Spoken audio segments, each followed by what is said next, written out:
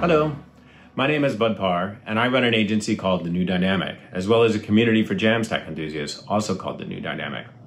Long ago at my agency, we picked Hugo as our tool of choice for a few simple reasons. For the work we do, we needed a tool that would give us stability, speed, and ease of use across a wide variety of cases. In short, Hugo works from simple sites to enterprise scale. We increasingly get called upon to build large, multifaceted projects.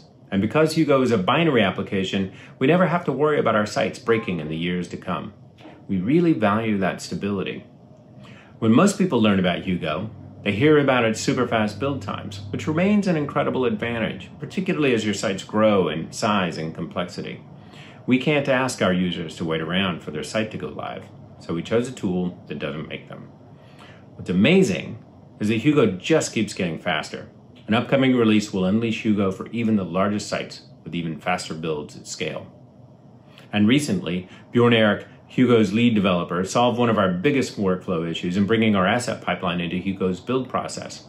That includes ES6 bundling and post-CSS or SaaS builds. No more waiting for Webpack to do its thing. On top of that, Hugo has a host of image processing capabilities, so we're not reliant on third parties to optimize our site at all. Last year, we started using Hugo modules. This new feature has allowed us to pull in components from any repository to use in our sites. This is like having your own NPM, but really fast and without the headaches. It's been a game changer for us.